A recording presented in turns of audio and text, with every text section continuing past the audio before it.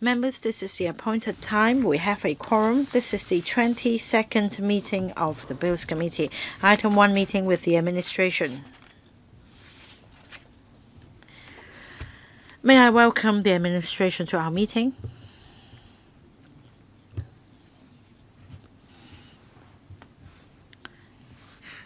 We will now discuss the administration's proposed amendments to Clause 93. That's page 53 English version of the paper CB bracket 2304/2024/01.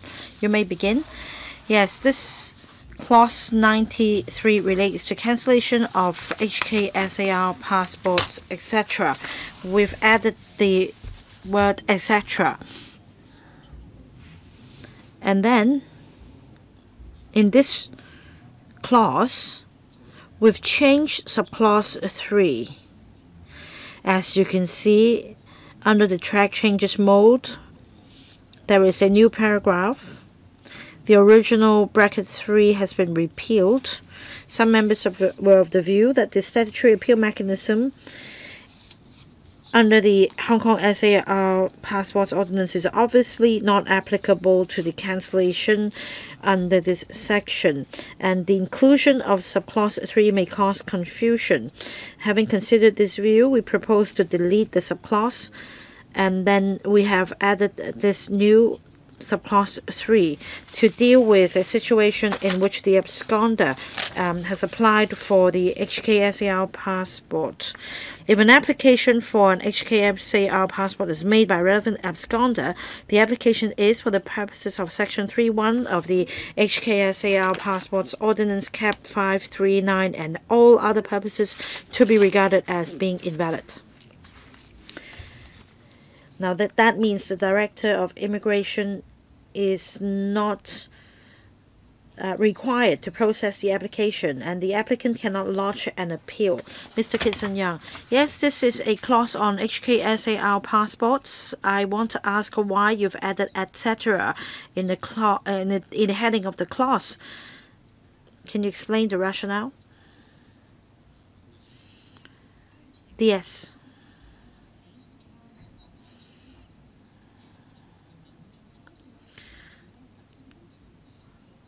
We've amended this clause, which relates to the HKSAR passport and its validity period.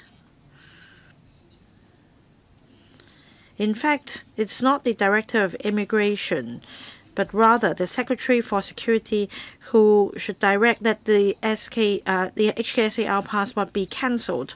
So we've added the word etc., or in Chinese 等, to include the class of travel documents, including the HKSAR passports. Mr. Gary Chan, I share the same concern as Mr. Kitson Yang.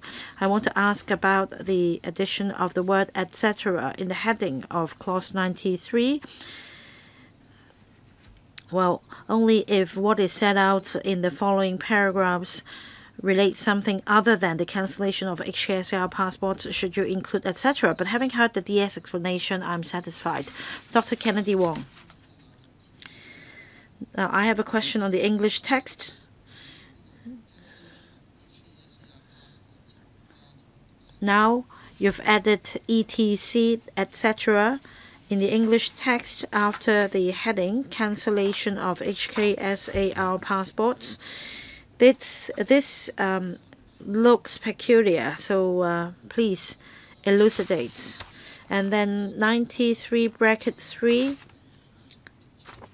In fact, I raised this point during the scrutiny of the bill, and I thank the administration for proposing this amendment. 93 bracket 3 involves application for an HKSAR passport, and the application will be deemed invalid. And then in the footnote, the Director of Immigration is not required to process the application. My question is whether there will be corresponding amendments to other provisions in this regard. Ms. Siu. Thank you, Chairman, and thank you, Member, for the questions. Now, let me also explain this addition, etc., to the heading. Now, because we've added subclause 3, which relates to application, we need to add etc., because the heading only suggests cancellation of the passport. Under subclause 3, the application is regarded as being invalid, and that is true. Under the HKSAR Passport Ordinance, the Director of Immigration may issue a passport on receipt of an application. And under that ordinance, there is an appeal mechanism against the decision of the Director of Immigration.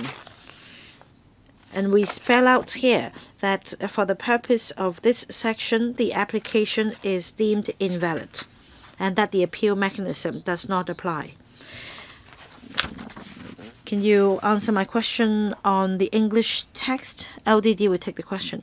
Thank you, Chairman. Thank you, Dr. Wong, for your question. The equivalent to the Chinese term 等 is etc. In fact, if we take a look at Part 2, we have treason, etc. And Part 3, this term is commonly found. In fact, in other statutes, you'll find the same term. So etc. dot. Must you add the full stop after etc. in its abbreviated form? Is that right, LDD? Yes. If you check the English dictionary, it's quoted etc. full stop. Mr. Lai Chong-kwok. Thank you, Chairman.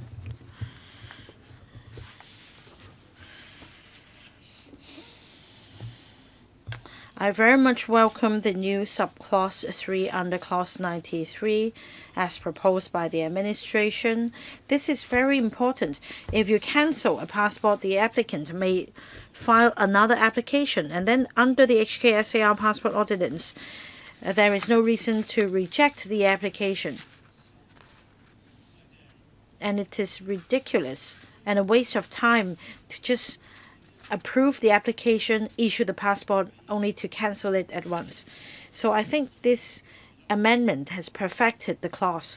Chairman, if I may, last night when I received the Secretariat's email in which this paper is attached, I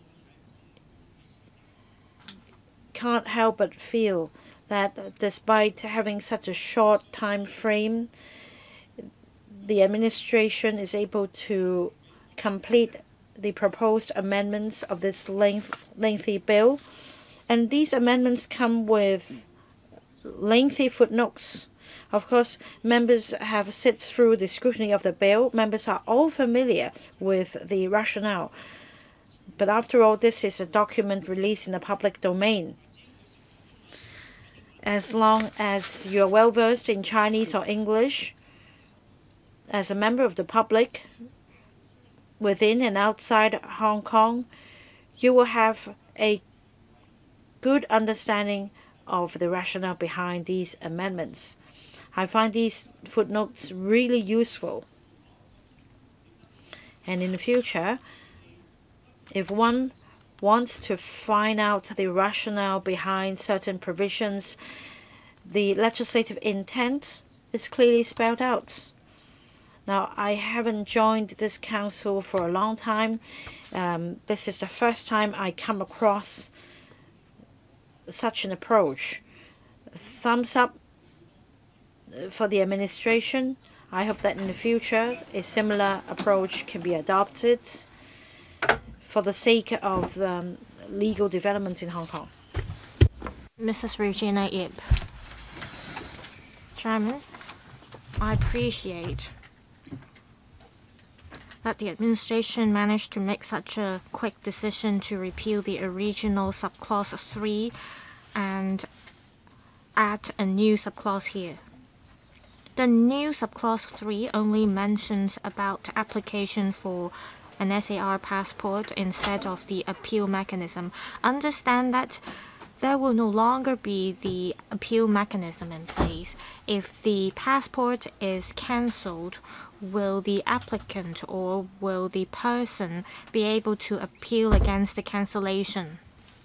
We had a detailed discussion last time. This is not to appeal against the decision. So, any decision to be made by the Director of Immigration cannot be appealed against. Thank you. Please carry on. Clause 106A. Chief Executive and Council may make subsidiary legislation for safeguarding national security.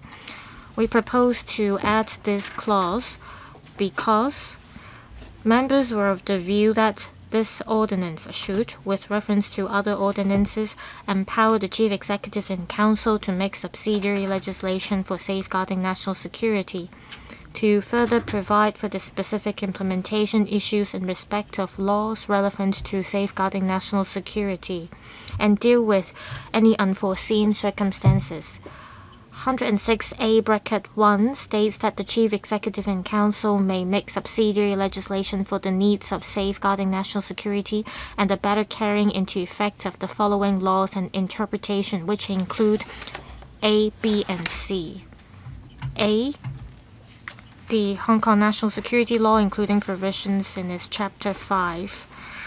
And B, the interpretation by the Standing Committee of the National People's Congress of Article 14 and Article 47 of the Hong Kong NSL.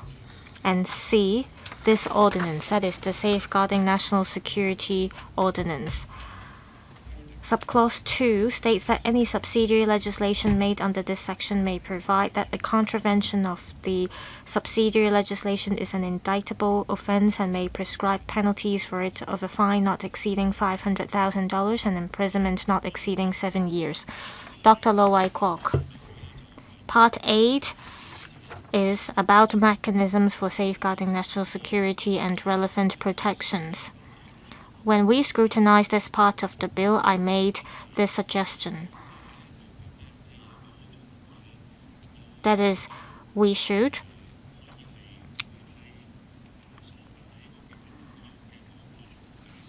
make it clear in a non-clumsy way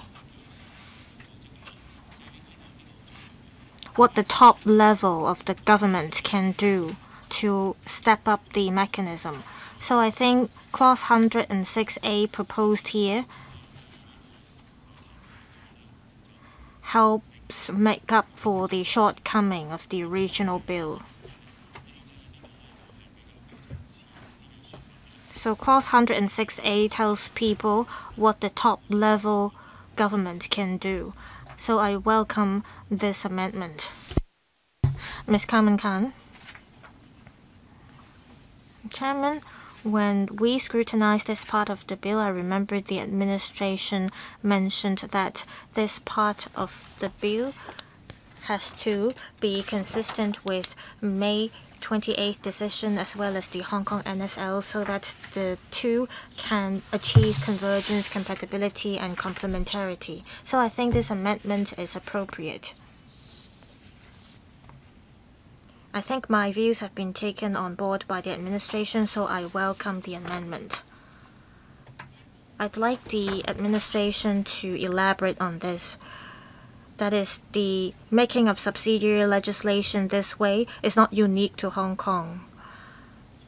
There are other places in the world who may adopt administrative instructions to enhance the mechanism.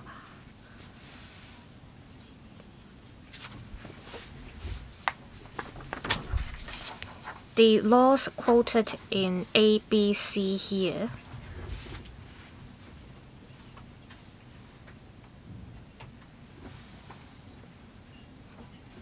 can help us deal with any unforeseen circumstances. I just want the administration to clarify that the making of subsidiary legislation here is not unique to Hong Kong. According to the Basic Law, Article 17, that the interpretation of the MPCSC is applicable. I'd like to ask about the penalty for those who contravene the subsidiary legislation. Can you explain the penalty proposed here, please? Who is going to take the question? Miss Yu. To respond to Ms. Carmen Khan's question, that is whether the making of subsidiary legislation is common. The answer is yes. It is a very common mechanism in Hong Kong.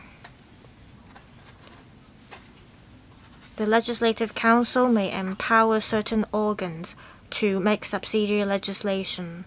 It is hard to include all kinds of details in the major legislation or the primary legislation. Therefore, we provide for a mechanism to make subsidiary legislation. Also, there are things that the executive authorities are most familiar with. Therefore, the Legislative Council is often empowered to authorize other organs to make subsidiary legislation, and this is commonplace in common law jurisdictions. Deputy Secretary. Like Ms. Yu said, if you look at other places, say in the UK and in the US, these are measures commonly adopted by other countries in the world.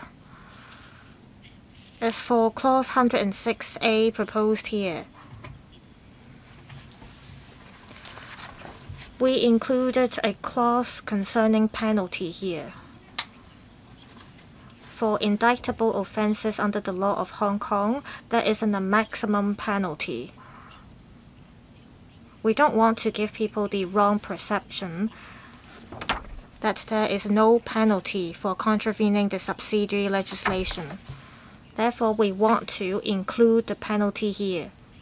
If there is any subsidiary legislation made under this section, there will be penalty. Mrs. Regina Ip. I'm glad to see that the administration is making this swift amendment to allow the Chief Executive and Council in future to make subsidiary legislation for safeguarding national security. As mentioned by the administration, in the UK and the US, there are many subsidiary legislations of this kind. In the National Security Act of the UK, there are 18 schedules.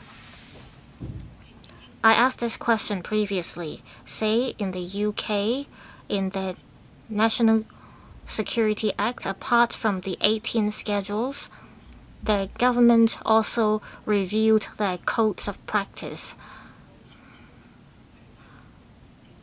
Should we state clearly here that the Chief Executive can, in accordance with Clause 106A as well as Clause 107, to make codes of practice? The UK did very well in this regard. They empowered the relevant parties to gather certain evidence. Should we state it clearly here as well? Deputy Secretary, in the system of Hong Kong to establish codes of practice, this does not have to be provided for in the law. As to whether a code of practice has to be made in accordance with certain legislation, it really depends on whether the relevant legislation is introducing a whole new measure. According to this bill, the police will be given a power, and the power to be given is similar to that they have now.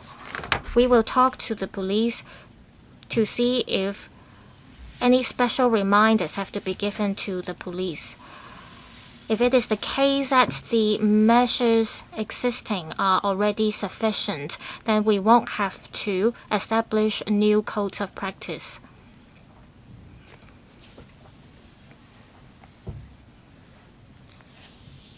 if the chief executive or the CE in council can make subsidiary legislation or codes of practice, will this codes of practice be binding? Deputy Secretary. For some codes of practice, it is stated in the law that they are binding, but for some measures to be put in place, they can be done by way of administrative instructions. Ms. Yu, to respond to members' question for codes of practice, contravention of codes of practice does not incur penalty. It is usually the public officers or the police officers that have to comply with codes of practice. If they breach the code of practice, there would be disciplinary actions normally. So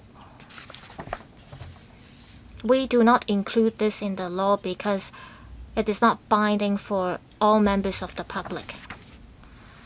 Legal advisor. This is to follow up on questions asked by members just now. Under subclause 2 here, there is a proposed penalty. I'd like the administration to clarify on this. For subclause 2, compared to section 18 of cap 1 of our law, that is, any contravention of subsidiary legislation would be considered as an offense, and it is an offense. It is a summary offense that incurs a fine as well as an imprisonment term, and the penalty set in cap 1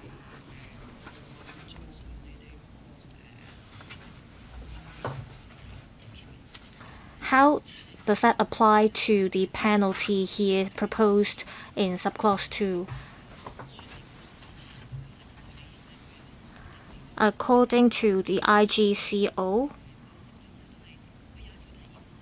there is a part, unless otherwise specified,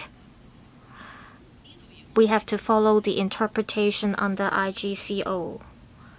So here we specify a certain level of penalty here, and the IGCO is not applicable here. IGCO offers just a general interpretation of the law. It serves kind of like a catch-up provision. If it is not specified in the IGCO, then we adopt our own level of penalty. It is also specified in some rulings by the court that the executive authorities or the administration may set a certain level of penalty on their own for specific offenses. So this is empowered or authorized by the executive authority. Mr. Stanley Ng. Chairman, I welcome this amendment, as the administration has taken on board our suggestions. This addition of the clause is forward-looking, and it allows for the mechanism to be further improved.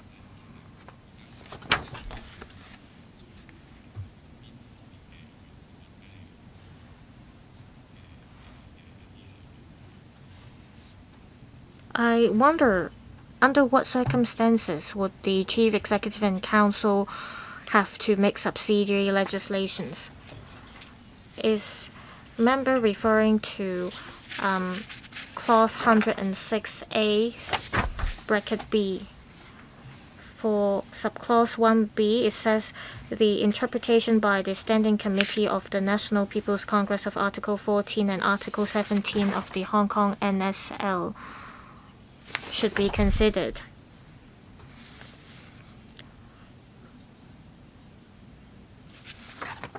there may have to be regulations or rules in place to ensure implementation of the interpretation made by the MPCSC. So we want to allow room in future for the Chief Executive in Council to make subsidiary legislations to ensure smooth implementation of the interpretation.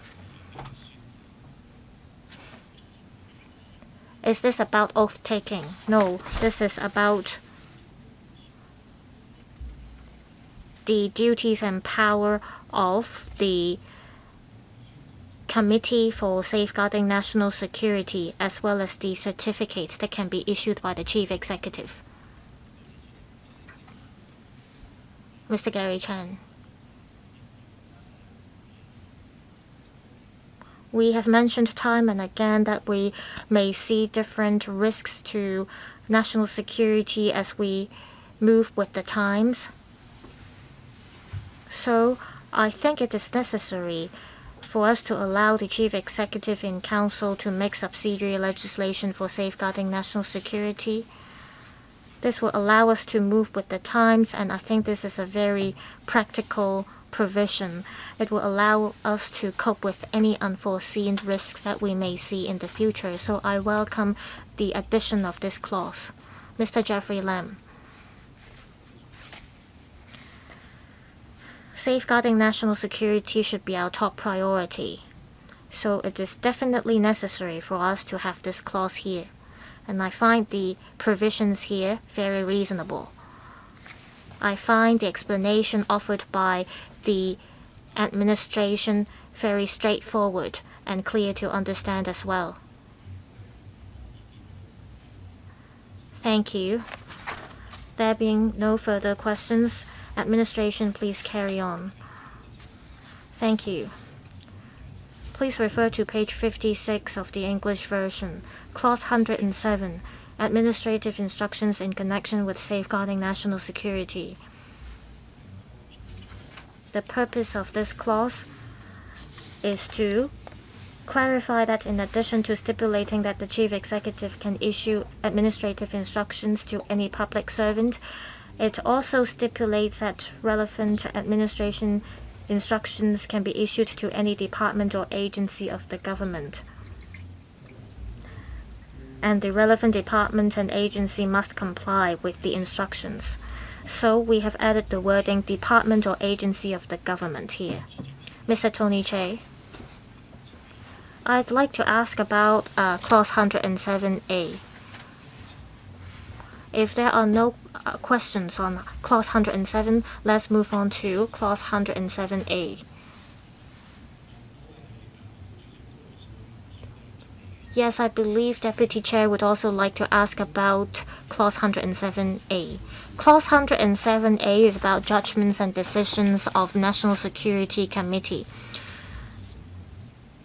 This amendment is proposed because members were of the view that one of the purposes of enacting a new safeguarding national security ordinance is to fully implement the constitutional responsibilities and obligations stipulated in the May 28th decision and the Hong Kong NSL. The interpretation of Article 14 and Article 47 of the NSL was adopted by the MPCSE in 2022, but the interpretation wasn't reflected in local legislation. Therefore, the relevant requirements should be clearly included in the bill to ensure that if the law of the Hong Kong SAR confers any function on a person, any person in making any decision in the performance of the function must respect and execute the judgments and decisions of the National Security Committee. There is a subclause 1 here. It states that a meeting of the National Security Committee is to be convened by the chairperson, and the National Security Advisor is to sit in on meetings of the committee. The advisor is to provide advice on matters relating to the duties and functions of the committee. Subclause 2 here states that the Secretariat of the committee is to convey and assist in the follow-up of and in the giving of effect to the judgments and decisions made by the committee. Subclause 3 states that if the law of the SAR confers any function on a person, any person in making any decision in the performance of the function must respect and implement the judgments and decisions of the committee. Mr. Tong Li-Tae, thank you, Chairman. Regarding Clause 107A, I'd like to ask some questions. Mainly, my question concerns the Standing Committee of NPC, that is the interpretation of Article 14 and Article 47 of the Hong Kong National Security Law. I'd like to ask for the interpretation of the relevant articles. Any person or any organization should not interfere with the work of safeguarding national security. So is that included with the current textual amendments? That is, any person must respect and implement the judgments and decisions of the National Security Committee. So if one does not respect or implement any function, what is the legal consequence? Thank you, Chairman. Let me first speak on the implication of the decision in 2022. The National Security Committee,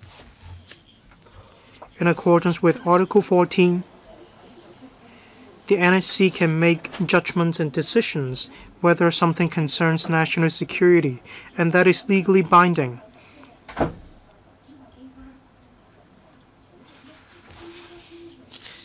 And any organization must respect and implement the judgments and decisions of the National Security Committee, NSC, in accordance with the law.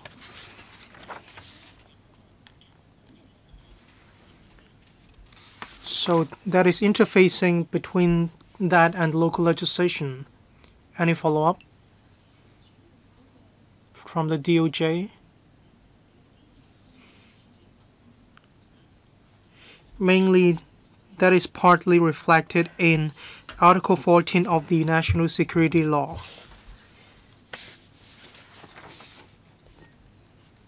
The work of the NSC should not be interfered with by any person or any organization, and the decision made by the NSC is not subject to any judicial review. As members said, the interpretation is very clear. The judgments and decisions of the NSC must be respected and implemented in accordance with law. Deputy Chair. Thank you, Chairman. I'd like to thank the government for accepting my views as well as members' views by way of adding 107A. As we said, the NSC performs like the brain when it comes to safeguarding national security. It wouldn't be complete without the National Security Committee. By adding 107A, the Safeguarding National Security Bill can better complement the Basic Law and the National Security Law. I support this amendment. Next, Mr. Holden Chow. For sure, I support the amendment. That is the addition of 107A to provide for the role of the NSC. Please refer to 107A. Let's refer to the footnote 37. I can see that the Standing Committee of the NPC on the 30th of December 2022 interpreted Article 14 and Article 47 of the Hong Kong National Security Law, but the interpretation was not reflected in local legislation. I'd like to see if my understanding is correct. based on the interpretation of the law of the Understanding Committee of the NPC on retaining foreign lawyers in national security cases in the Legislative Council regarding the legal practitioners ordinance, we also made relevant amendments. Back then, I was also one of the members in the committee. I'd like to know whether my understanding is correct. In amending the legal practitioners ordinance, that is actually reflected in local legislation. I'd like to know, the interpretation of the relevant law is quite detailed. I'd like to know why in a footnote it says the interpretation was not reflected in local legislation. Was there anything left undone? Thank you, member, for your question and recommendation. Indeed, the amendment to the Legal Practitioner's Office is to give effect to the interpretation of the law of Article 14 and Article 47 of the Hong Kong National Security Law.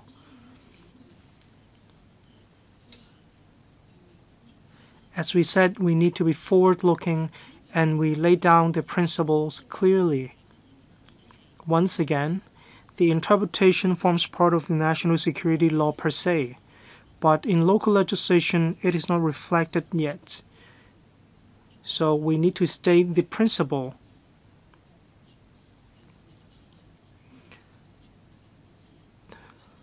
That is, we want to see interfacing of safeguarding national security law and Article 14 and Article 47. We want to address members' concerns, and that is the reason why we include this remark right here. Dr. Kennedy Wong.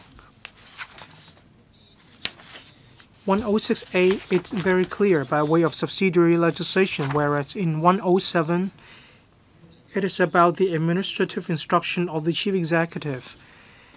Right now, we have 107A, that is about the judgments and decisions of the NSC. I'd like the administration to explain to the public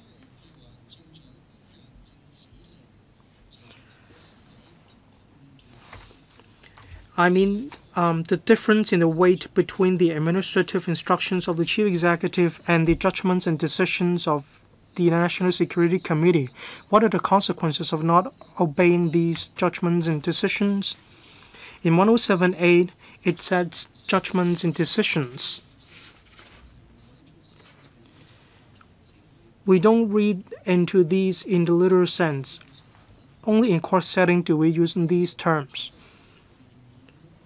In order to avoid misunderstanding, is there any better alternative to pundun, as in judgment in English? As both words are in English judgments. There are a couple of questions from members. Thank you, member. First of all, regarding the administrative instructions issued by the chief executive, that's two separate matters.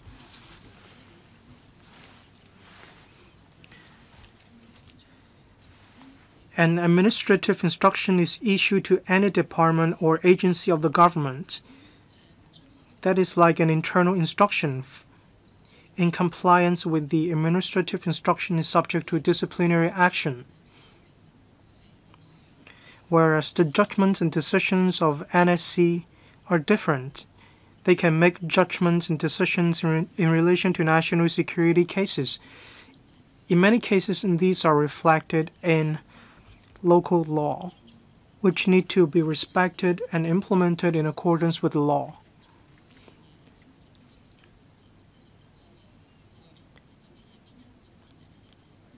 Failing which, we will have to make reference to law to see what the consequence may be. We act in accordance with law. What about the English text? The word judgment is different from the judgment in our everyday sense.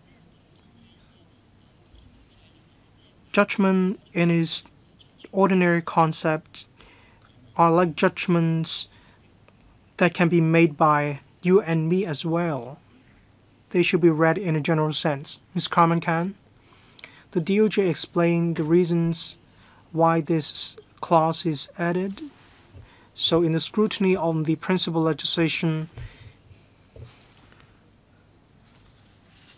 we mention providing for the role of the NSC, including the role as explained by the Standing Committee of the MPC on the 30th of December 2022 in the course of the interpretation of Articles 14 and 47 that forms part of the national security law in Hong Kong. So I can see the necessity. That's the first point I'd like to say. Next, I'd like to ask about subclause 3.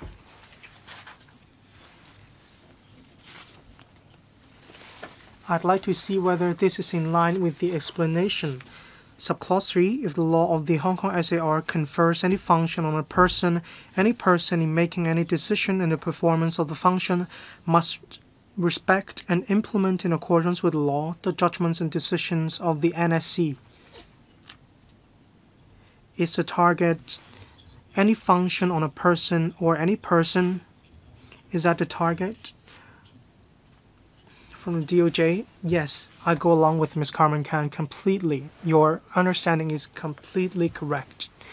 Yes, that is the key, is to implement in accordance with law.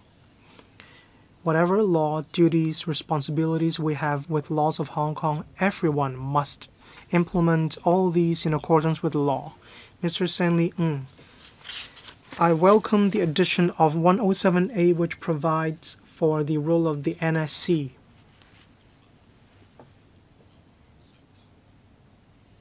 This connects different pieces of the national security law. In subclause 2 under clause 107A,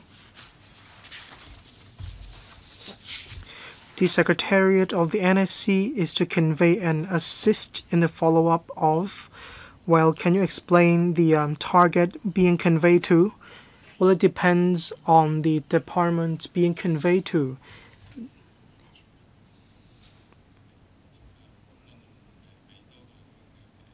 Well, I mean, that is, you convey something to a particular department, and that is exactly the target. Well, Mr. Stanley Ng, can you speak into the microphone? Thank you. In the footnote of 107A, should it be consistent as well? Otherwise, this may give rise to misunderstanding. The footnote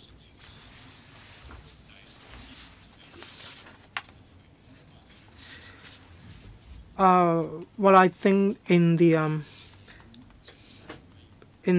legislation, there won't be any such problems. It will be sorted out. Mr. Chen Xiu-hong, in subclause 3 of subclause 107A, together with 107 and 106A, all these show Part B, the mechanisms for safeguarding national security and the relevant protections. In the scrutiny of the bill, when we read 107, administrative instructions in connection with safeguarding national security, it does not seem to be in line with the title. It doesn't match the title. But now the addition of the relevant clauses provide interfacing, plugging the gap. Not just public servants need to comply with the administrative instructions issued by the chief executive, but we all need to respect and implement the judgments and decisions made by the NSC. All these three interconnect with one another. Only then can we safeguard national security. So I fully support these amendments. These are very clear amendments. Just now, member asked about subclause 2 under under Clause 107A, Mr. Stanley Ng also asked about the Secretariat of National Security conveying and assisting in, well, there's a lack of specific details.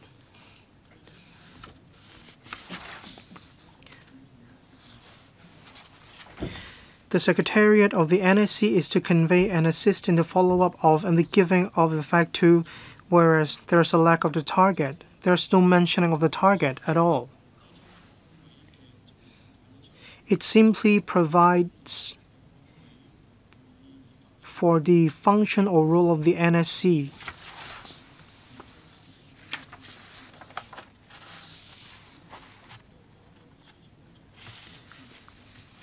But I think that the Secretariat of the NSC does not only work on conveying or assisting in the follow-up of and the giving of effect to. It's actually not just a top-level mechanism. Yes, I completely agree with member, Mr. Tommy Chung. Thank you, Chairman. I'd like to give my views. As many members have said regarding Clause 108 and 107A, I go along with all of them. The Liberal Party and the commercial sector would like to say that we support the role of the NSC in safeguarding national security. Thank you, Chairman. Dr. Kennedy Wong. I must say to the administration again, according to Cambridge English Dictionary and English Chinese Dictionary, when it comes to the spelling of judgment, there's no E in the spelling of judgment. Well, is there a difference between UK spelling and US spelling?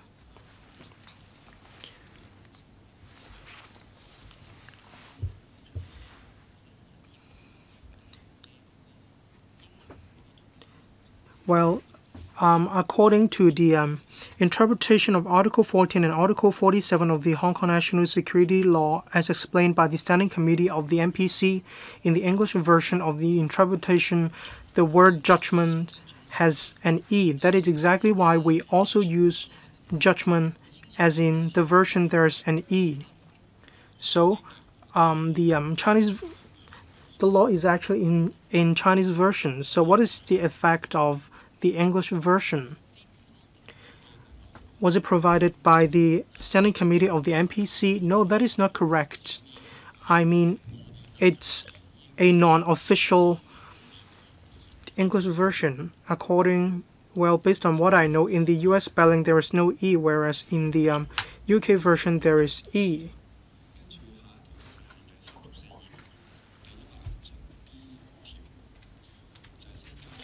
I mean, there is just a spelling between UK and US. On 108, public servants to us, 107B, provision of advice or giving of directions in relation to national security education.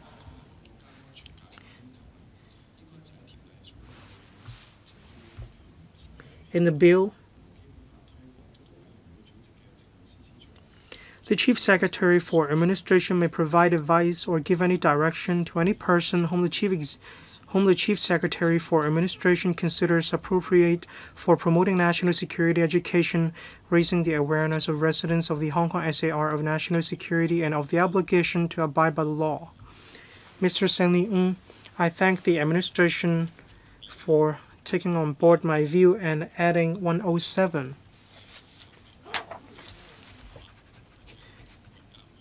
Education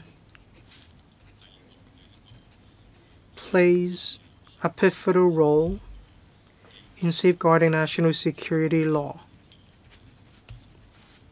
So I think it's good to have this clause. It also provides for the concrete function or role of the Chief Secretary for Administration. That is, he provides advice or give any direction in terms of guidance, supervision, and regulation. So I'd like to clarify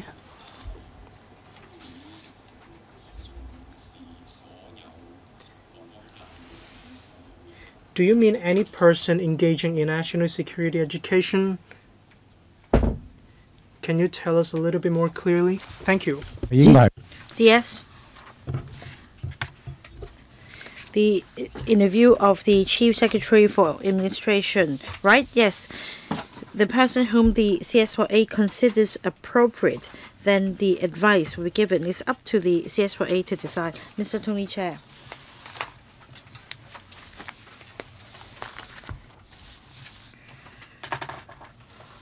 I thank the administration for responding to members' comments that national security education is of utmost importance.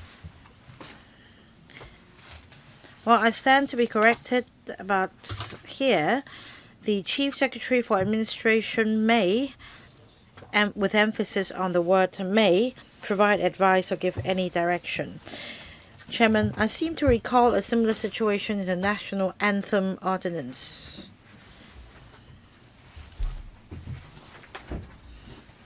There is a provision in which the Secretary for Education must, in Chinese, so provide advice or give direction to primary and secondary schools on national anthem education. Here, I see in English it says may. Does it mean that the Chief Secretary may provide advice or give direction only, hence the Chinese use of the word hor? Law officer? Yes, I confirm the member's understanding. The CSYA may provide advice or give direction.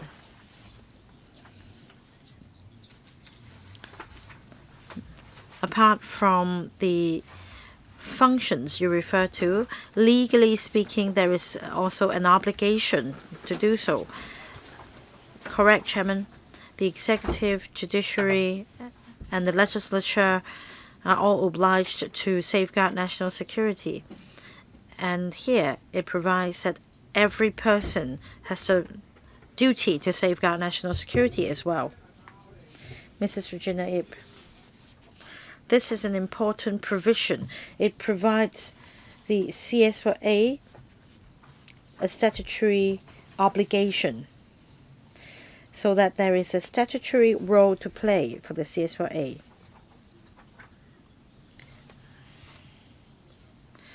About provision of advice or giving of directions, there is no legally binding force, so to speak, and there is no penalty for contravention. Is that right? Yes, Mrs. Ip is right, but it depends on to whom the direction is given. Say if the direction is given to civil servants, then civil servants should obey the direction or face disciplinary action for non-compliance. Please continue. Next, Clause 108, public servants to assist in the work on safeguarding national security.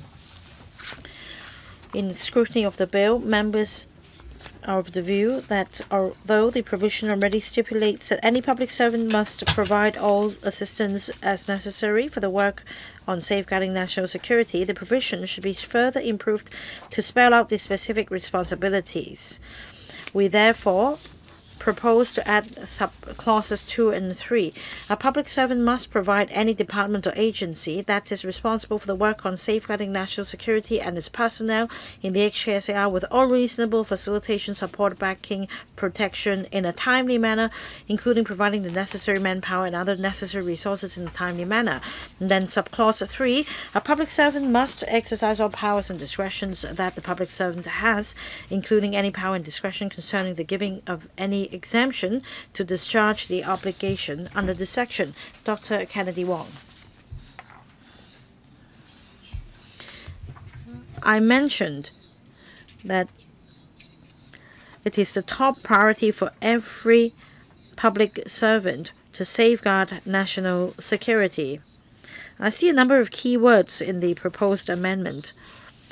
First, in Chinese, so, or in English, must. A public servant must provide any department or agency that is responsible for safeguarding national security, so on and so forth, in a timely manner. This is so said in the English version. With all reasonable facilitation, support, backing, and protection. So I fully support this expression, which is very clear. Deputy Chair, I remember when we examined Clause 108, it came with only one sentence. A public servant must provide all such assistance that is necessary for the work on safeguarding national security.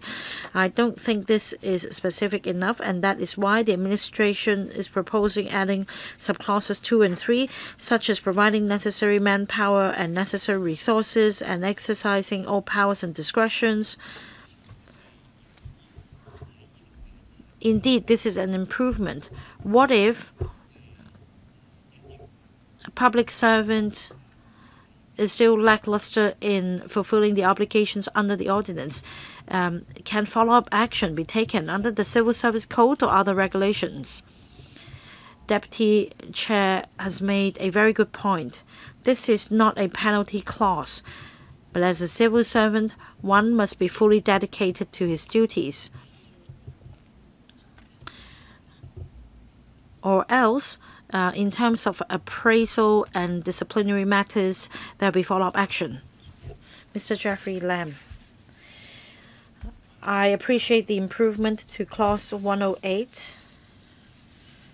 I think, as discussed, obligations, these are the most important things. Every civil servant should be dedicated to their duties. They need to have a sense of responsibility.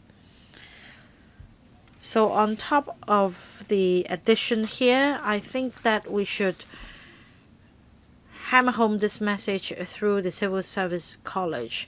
I think this should be included as the curriculum for civil servants. And then the heads of departments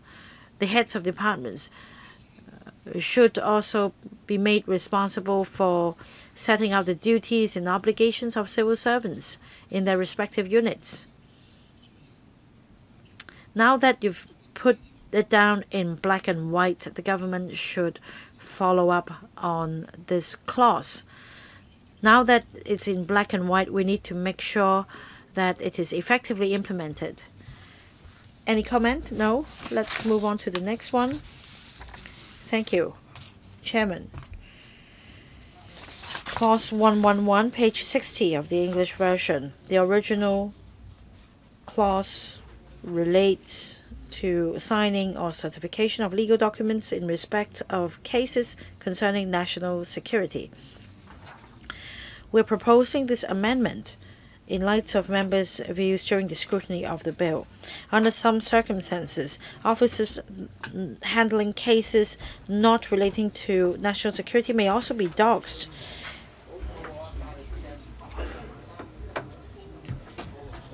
In order to protect persons handling non-national security cases that involve defendants of national security cases, the amendment is proposed to expand the scope of the mechanism under this clause so that specified cases cover not only national security cases, but also a case in which a party to the case is also a party to proceedings instituted for the party's offense concerning national security. Which means, first of all, there is an amendment to the heading of Clause 111. Instead of cases concerning national security, it's now specified cases. There will be a reference to the specified case. There is also a corresponding amendment under subclause 1. Now, if we turn to page 63, after subclause 6, there are two new subclauses. 6 capital A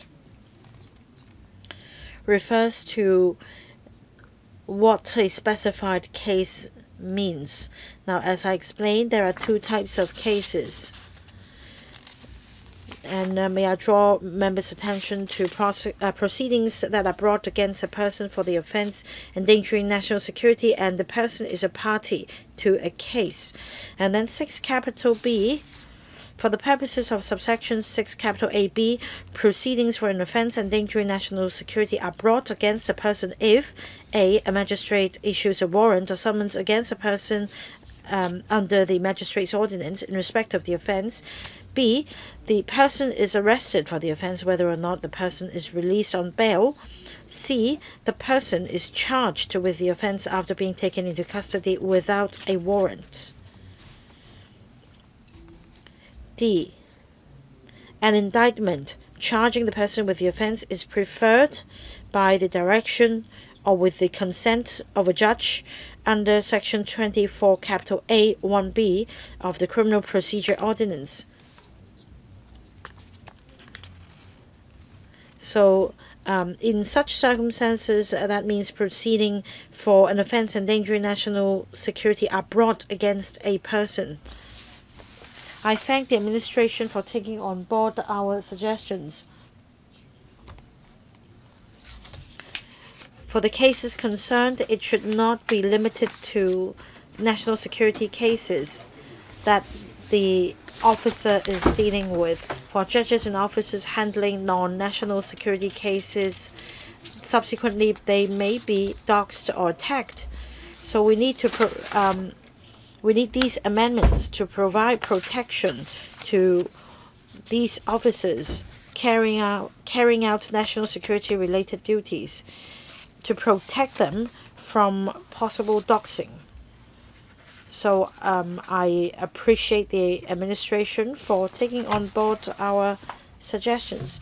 Just to comment, no response needed. Clause 113(a), please. These are new clauses 113(a) and 113(b). The amendments are proposed taking into account members' views during scrutiny of the bill that there is a possibility that officers handling cases not related to national security may also be doxxed. 113(a), specified court may, on application, take anonymity measures. Subclause 1. If a specified court is satisfied that it is necessary for safeguarding national security to take certain measures in relation to any existing or contemplated proceedings, regardless of whether the proceedings concerned a case concerning national security and regardless of whether the proceedings take place in that court or any other court, to protect the identity of any specified person from disclosure, the specified court may, on ex parte application by the Secretary for Justice, order the measures be taken. Subclause 2. Without limiting subsection 1, an order made under that subsection may prohibit a person from disclosing two types of information. A. Information that shows the identity of a specified person, or B. Information from which the identity of a specified person may be inferred.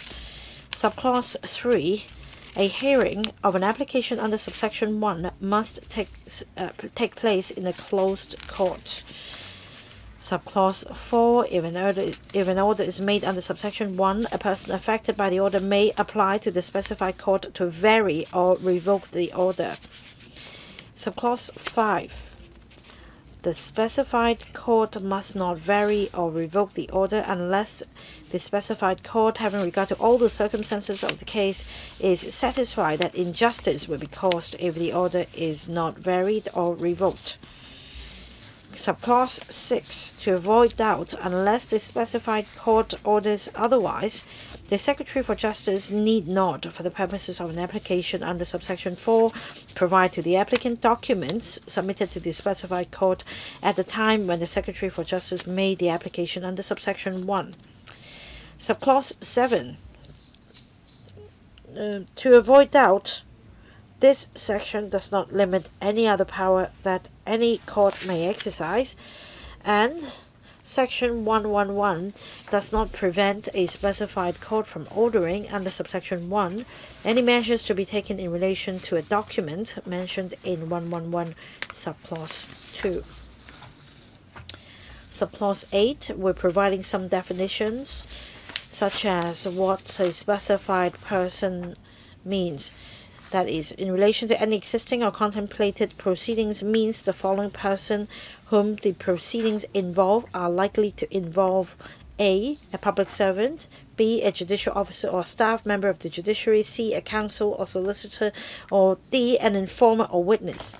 Specified court means any of the following courts of the judiciary of the HKSAR, and we see various courts listed out. I'm not going to repeat those. Mr. Holden Chow. Thank you, Chairman. I welcome the proposed amendments by adding clauses 113A and 113B. I think that they have to do with the injunction against disclosure of details of certain person. Now, for specified court in 113A, my understanding is that 113A relates to certain legal proceedings. Say, this specified court may have ordered that the disclosure of the identity of a person is banned, and yet specified court, I see the definition refers to the Court of Final Appeal, the Court of Appeal, CFI District Court, and Magistrates Court. What happens is that there may be a case not directly related to national security, and there may be relevant proceedings going on in other levels of or in other courts relating to national security. This person may not wish the particulars to be disclosed, and how should it be dealt with?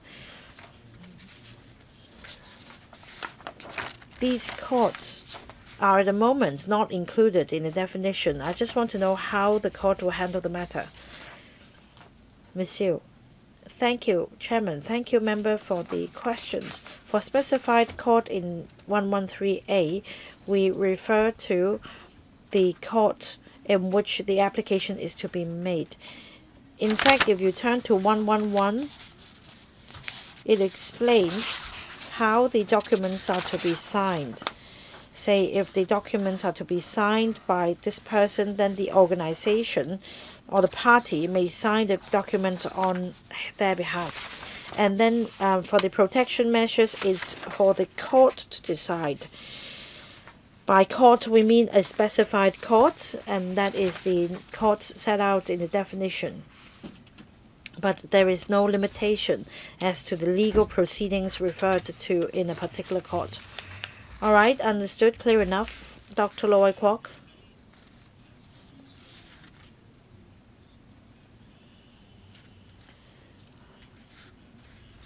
In examining the relevant provisions,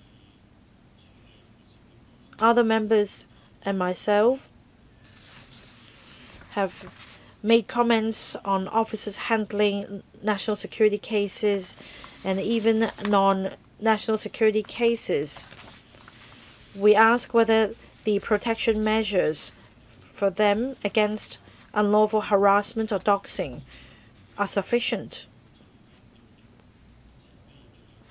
I also ask whether we'd be too lenient on the perpetrators if the measures are too lax. So I welcome the addition of 113A and 113B.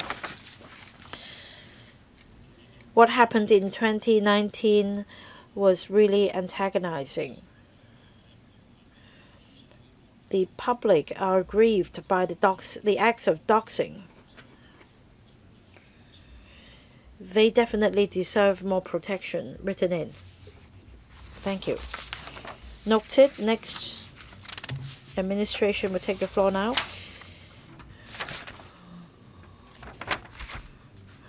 (113B) Offense of contravening order prohibiting disclosure of identity. While we give the same consideration as 113A, we consider the risk faced by officers handling non-national security cases. If a person, knowing that an order prohibiting disclosure of identity has been made, discloses information, the disclosure of which is prohibited by the order, the person commits an offense and is liable to imprisonment for 5 years. 2. It is a defense where a person charged with an offense under subsection 1 to establish that the person had a reasonable excuse or lawful authority to make the disclosure. Subclause 3 relates to the evidential burden and the onus of proof. 3. A person is taken to have established a matter that needs to be established for a defense under subsection 2 if a. There is sufficient evidence to raise an issue with respect to the matter, and b. The contrary is not proved by the prosecution beyond reasonable doubt. 4. If a. Any Hong Kong SAR resident, body corporate that is incorporated, formed or registered in the HKSAR, or body of persons, whether corporate or unincorporated, that has a place of business in the HKSAR, does an act outside the HKSAR, and the act would have constituted an offence under subsection 1 had it been done in the HKSAR, the resident or body commits an offence. So this is about extraterritorial effect. Subsection 5 is a definition relating to the order prohibiting disclosure of identity. Means an order made under section 113A1 prohibiting any person from making the disclosure mentioned in 113A2. There being no further questions, please move on. Clause 119 is about amending Companies Winding Up and Miscellaneous Provisions Ordinance. It concerns Section 360C, excluding the relevant companies. Upon review, we propose further amendments to Sections 360C and 360N of the Ordinance to deal with the situation where a member of a company which has become an unlawful society after its registration is cancelled by order made by the CE in Council due to non-national security reasons, such as public safety, may need to participate in the course of the winding up of the company, for instance, attending the general meeting in the capacity of a member of the company for legitimate reasons. But the member may be subject to criminal liability in connection with unlawful society under the Society's Ordinance.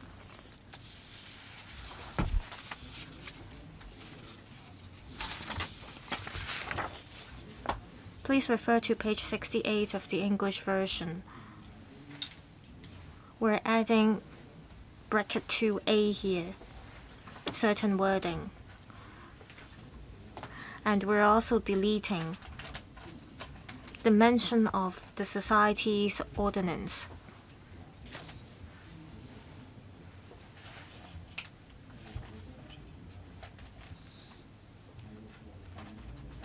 We're also removing the part about Division 2 of Part 6 of the Safeguarding National Security Ordinance. Instead, we are adding bracket 2B, which states that if a person is, because of the operation of this section, required to act as a member of an unlawful society or prohibited organization to deal with matters arising from the winding up or dissolution of the society or organization, the person does not commit any offense under the Society's Ordinance or the Safeguarding National Security Ordinance, only because the person so acts. For subclause 3, we're adding after section 360C bracket 3, subsection 4. And subsection 4 provides for a definition of prohibited organization, which means a prohibited organization within the meaning of Division 2 of Part 6 of the Safeguarding National Security Ordinance. And we are adding the definition for unlawful society as well. Mr. Jeffrey Lam, I think this amendment is important. Some groups or organizations may seem normal from the surface, but in fact they might be engaging in unlegitimate acts. So it provides for a very clear guideline for enforcing the law, so I support this amendment. There being no other questions, we move on to Clause 122. Clause 122 amends Section 360N, which targets non-Hong Kong companies. You can see on page 71 of the English version that we are proposing similar amendments. We are removing some of the wording in the original clauses, and we are proposing to add subclauses 3 and 4 here, which is similar to clause 199.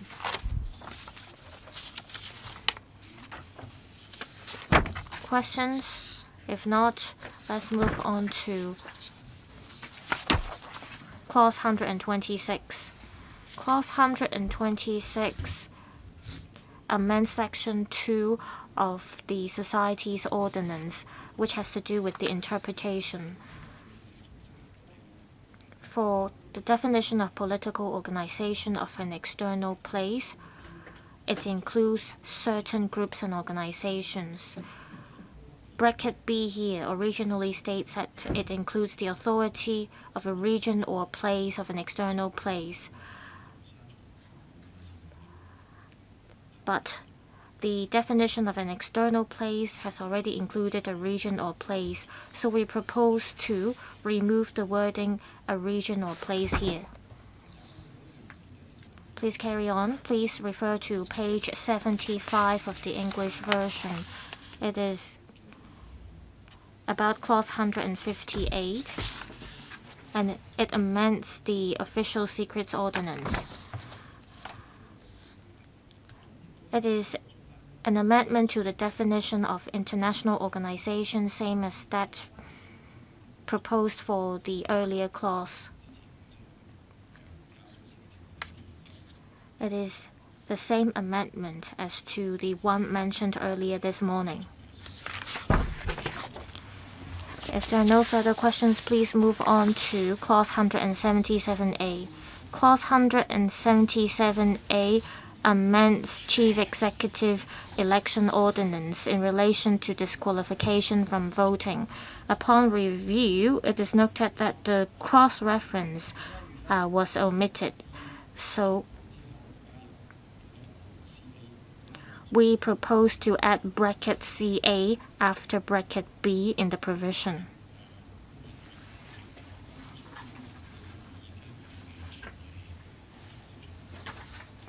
Can the administration confirm that you have gone through all amendments made in the Chinese version?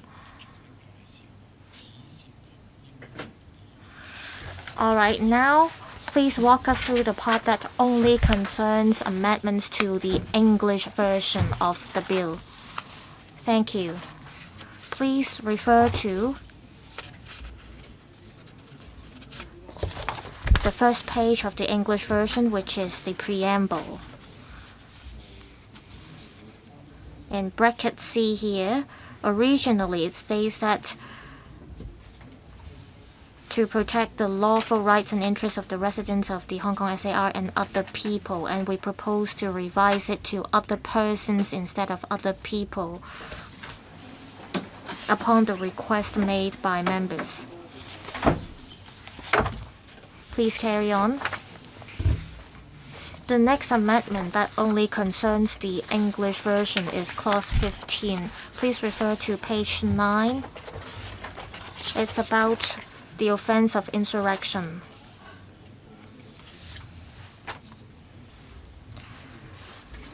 There was a typo here. For clause 15A, originally was drafted as a person joins an armed force or be a part of an armed force. Now we change it to or is a part of an armed force. Next, clause 39. Please refer to page 17 of the English document.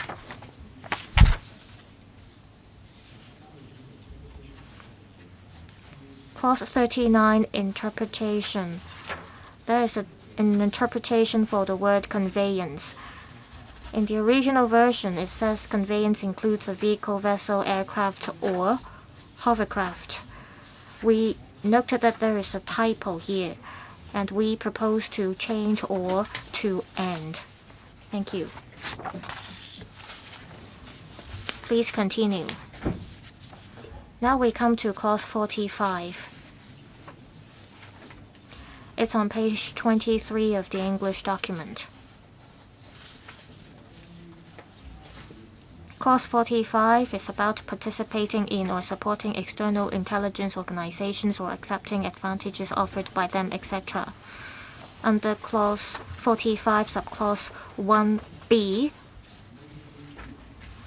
it is originally drafted that the person knowingly do a prohibited act in relation to an external intelligence organization. And again, there is a typo, and we propose to change do to does. Now we come to clause 80. Please refer to page 45 and page 46 of the English document. The amendment is on page 46. It is about the movement restriction order. The amendment concerns clause 80, subclause 2A2. Originally, it states that the person must report to the police by the specified deadline. But now we correct it to the person on bail must report to the police. Next, clause 102 is on page 54 of the English document. On page 54, the amendment concerns clause 102, subclause 2. Originally, in the second line, we used the singular form of order, but we now propose to change it to the plural form, which is orders. Next, clause 109.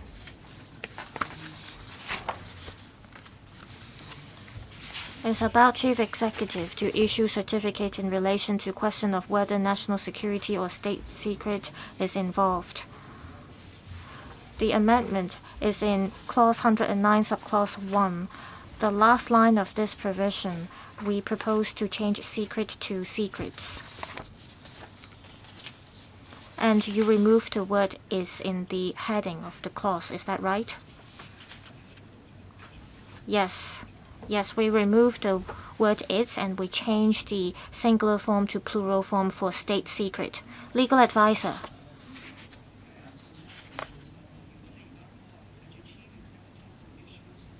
Now the heading reads, Chief Executive to issue certificate in relation to question of whether national security or state secret is involved.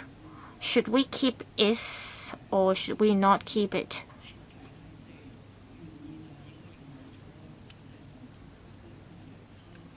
Is it your intent to remove the word is because there might be some confusion?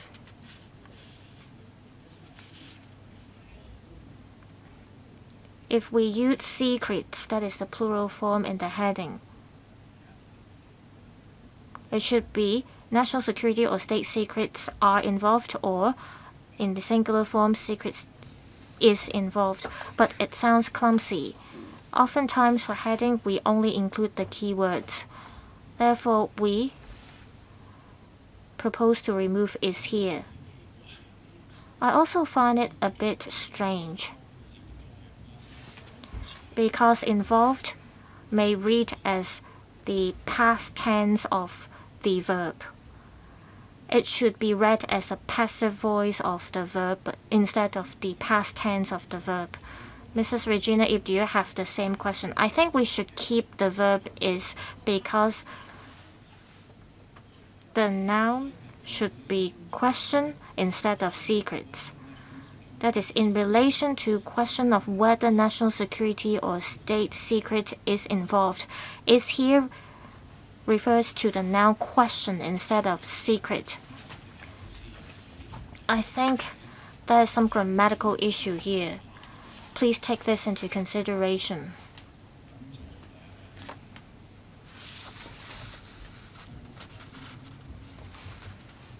Any further questions, legal advisor? Ms. Carmen Khan. Chairman, page 54, clause 102, footnote 34. According to the administration, it proposes to change order into orders. I'm referring to page 54 of the English version. Footnote 34. According to the administration, there is a typo in the English text. That is clause 102, subclause 2. The administration proposes to change the singular form into plural form.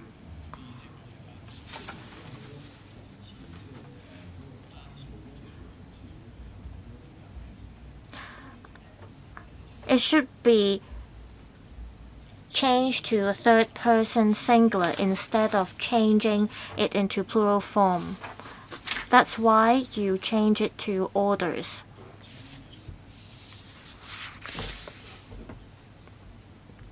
Please continue. Please consider our suggestion on clause 109. Have you walked us through the amendment in subclause 1 of clause 109? Alright, please move on to clause 111. Chairman, for amendments that only concern the English version, we have gone through all the amendments. The other amendments are made in accordance with the Chinese version. Thank you. Legal advisor, do we have further drafting or legal issues that we have to look at? We have looked at the Chinese and English text, and we confirm that we have covered all the issues.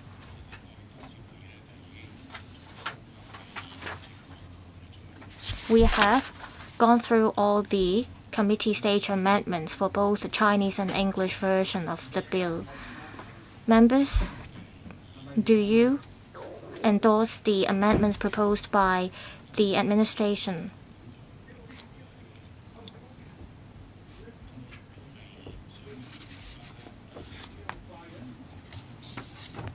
Since we have completed the relevant discussion, I want to ask members if we agree with the to resume the second reading of the bill as early as possible. All right. Secretary for Justice, Mr. Paul Lam, please make a concluding remark. Thank you, Chairman. On behalf of the SAR government, I'd like to thank the Chairman, the Deputy Chair of the Bills Committee, as well as every member and the Secretariat, legal advisor of this committee, as well as other personnel. You have, in the past week, worked day in and day out so that we can complete the scrutiny of this bill. On the 8th of March, I mentioned in my opening remarks that there are 5 main points to the bill. It is drafted with the common wording we use in our current legislation, and it allows the public to understand the content of the bill, and also it achieves convergence, complementarity, as well as compatibility with the Hong Kong NSL. Also, we have made reference to the other overseas jurisdiction practices. However, we also have to stick to the situation in Hong Kong as we draft the bill.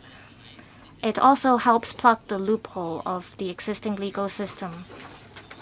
I hope we managed to convince all members of this committee as well as the general public that the SAR government has stuck to the 5 principles that I mentioned just now. Members raised valuable suggestions, comments, as well as questions as we scrutinize the bill. It also allows the administration to respond. 2 important objectives have been achieved. It allows us to reflect on how we can improve the drafting of the bill, and that's why we submitted the CSA this morning. Also, it allowed us room to respond to members' questions, and the scrutiny of the bill also allowed us the opportunity to let the public know what national security risk we may face and what kind of difficulties we may come across as we implement the bill. The legislature and the executive has worked together to complete the Article 23 legislation. That is, we showed our determination to legislate for Article 23. We are very close to completing our mission. We have already waited for nearly 27 years to complete the legislative exercise. We have to ensure that we are implementing a high-quality bill. And the Bills Committee's work proves that we are ensuring that the bill is a high-quality one. I hope that we can complete the legislative exercise as early as possible so that we can all have peace of mind and work together and focus on working towards the well-being and livelihood of the general public. Mr. Chris Tang. Thank you, Chairman. I'd like to thank all members of the Bills Committee for scrutinizing the bill over the past week. We raced against the clock to scrutinize the bill of safeguarding national security, and I also thank, in all sincerity, legal advisors as well as members for their very valuable comments. We have incorporated these comments into the amendments in order to improve the Safeguarding National Security Bill. I'd like to point out that the Hong Kong SAR government has the responsibility for implementing 528 Decision National Security Bill as well as the law that upholds national security to make sure that the relevant mechanism is complete and practicable so that we can effectively safeguard national security. We will also local legislation in relation to safeguarding national security is in line with Hong Kong NSL. I need to emphasize human rights and rights of citizens will be better protected as these are in line with one another. Safeguarding national security is to better protect citizens of Hong Kong as well as other persons in Hong Kong. We need to protect the freedoms, the rights, as well as the property and investments in Hong Kong. These are protected by law. National security offenses target a minority of people who would like to sabotage the safety of Hong Kong. We need to protect the freedoms and rights of the people in Hong Kong. We also need to cement the status of Hong Kong, strengthen Hong Kong's advantage so that other activities can continue to be implemented in Hong Kong. In A3 of Ming Pao, I'd like to point out there is a misleading article, and I have to strongly condemn such an article. The headline is that Article 23 empowers the Chief Executive CE in Executive Council, the media, that is, the offenders can be sent to mainland. An ordinary person may misunderstand that Article 23 has provisions that regulate media behavior, and there are some offenses that can send offenders to mainland China, but this is incorrect. This is false. The Safeguarding National Security Bill does not have any provisions on media. They don't target media at all. All these offenses will be heard in Hong Kong. Well, I think this title is incorrect. It is evil. As I said, these are wrong ideas. These are wrong headlines. These headlines may affect Hong Kong people. They may make people of Hong Kong misunderstand Article 23 and give rise to unnecessary concerns. As a team leader of the rebuttal team, I need to strongly condemn the report of Meng Pao. This report once again affects the credibility of Meng Pao.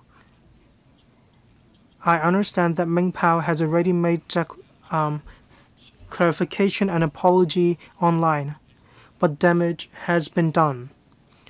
I hope that Meng Pao can mend his ways, correctly report Article 23, as well as other relevant reports. These are the basic principles of the media, and I believe that Meng Pao is in a better position than I am. Basic law, international conventions, covenants, that is ICCPR and ISESCR, are applicable to local legislation. Common law and Article 5 of the Hong Kong NSL mention the basic principle of the rule of law. This will stay applicable to local legislation and the offenses under local legislation. We have already finished discussing all the offenses under the Safeguarding National Security Law. They have also provided for defense as well as suitable circumstances and provisions. Criminal intent will have to be proven. Those innocent will not be on the wrong side of the law inadvertently.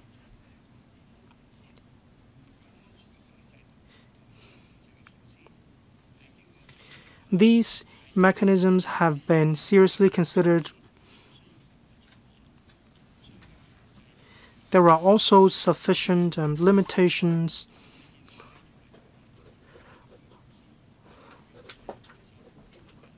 All these are in full compliance of the basic law. I hope the Legislative Council will resume the second reading debate as soon as possible, as well as the third reading of the bill,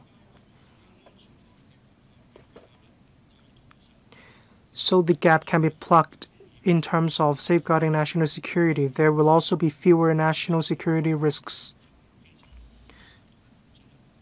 The mechanism of safeguarding national security will also be improved further. This has shown that the executive and the legislature have resolved to safeguard national security. The earlier we finish the legislative exercise, the earlier we can safeguard national security. On behalf of the Hong Kong SAR government, I'd like to thank the Legislative Council once again. I'd like to thank the DOJ and the Security Bureau for their tireless work. Your professionalism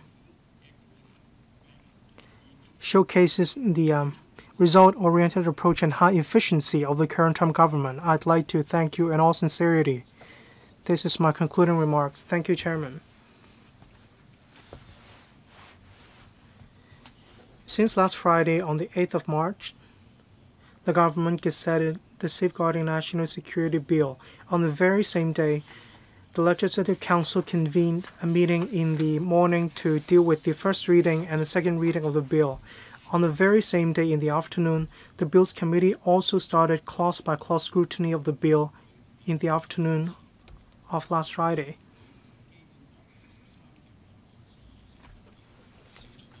The subcommittee and the Bills Committee have held a total of 25 meetings. Almost 50 hours of scrutiny of the bill. The Bills Committee have already convened meetings 7 days in a row, from 9 a.m. to 7 p.m. There was also preparatory work. We have already finished reviewing policy issues of the bill, clause-by-clause scrutiny, as well as the scrutiny of the committee stage amendments have been completed. We are in the final stretch of the scrutiny of the bill. All members of the Bills Committee have discharged their responsibilities, scrutinizing every single clause in great detail As a chairman of the Bills Committee, I didn't draw any line in terms of the time. I let members ask, speak, and air their views. I didn't stop any member of the Bills Committee or any official from the government from speaking or answering questions. We spent over 1 hour scrutinizing Clause 76 and over 1 hour scrutinizing Clause 113. If my memory serves me correctly, scrutinizing Clause 113 took us more than 1 hour 20 minutes.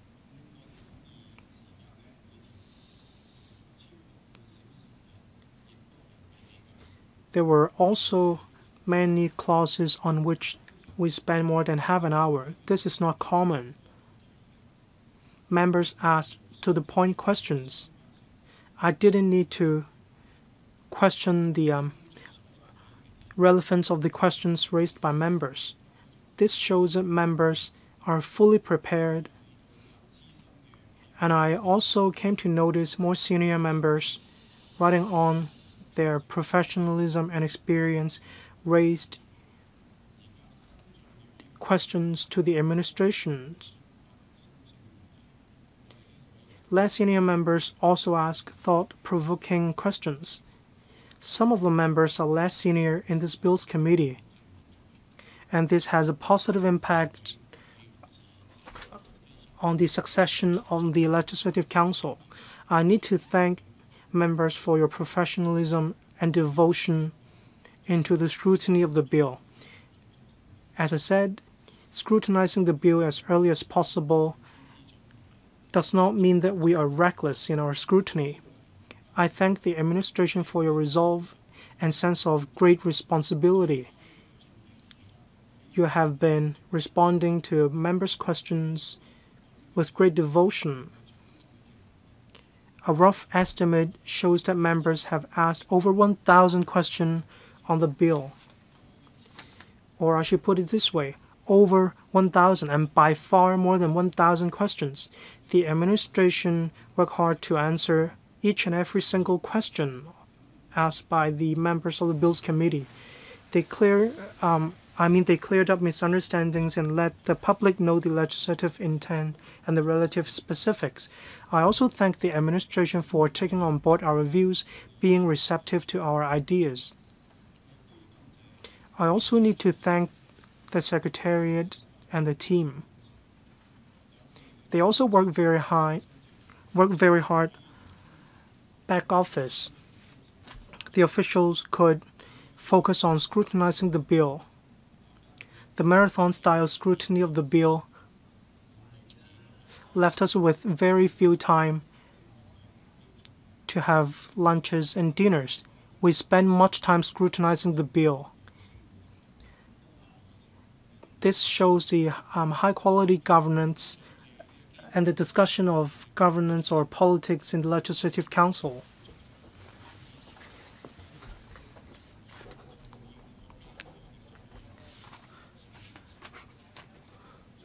I also thank the President of the Council. All members of the Bills Committee, be they officials, members, or staff members, their professionalism and contributions are witnessed by society, and these are all seen by society. Their work just cannot be doubted or smeared by people with ulterior motives. I believe when the bill resumes a second reading debate in the Legislative Council, all members will do their level best to plug the last gap in terms of safeguarding national security. As the Chief Executive said, the earlier we can finish the legislative exercise, the earlier we can safeguard national security. I believe all members will take part in this very important task. I thank all members.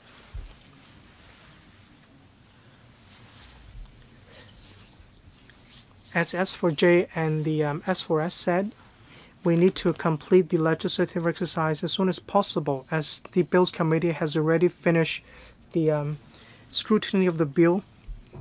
I suggest that the Bills Committee, I should report to the House Committee tomorrow the work on the scrutiny of the bill. I believe members will also support my decision. There's no any other business. Meeting adjourned. Thank you.